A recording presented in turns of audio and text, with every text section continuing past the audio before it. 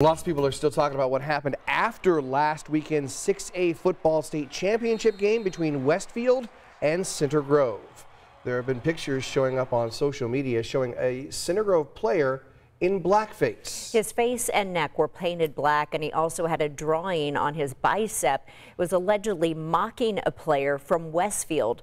Both schools have issued a response to the incident. Westfield says it stands with the student, his family, other families of color, and anyone impacted by the blackface images.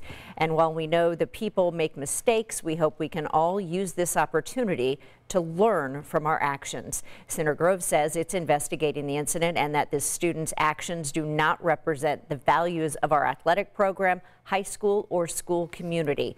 As for whether that Center Grove student might face any discipline, the school says it can't say because of privacy restrictions.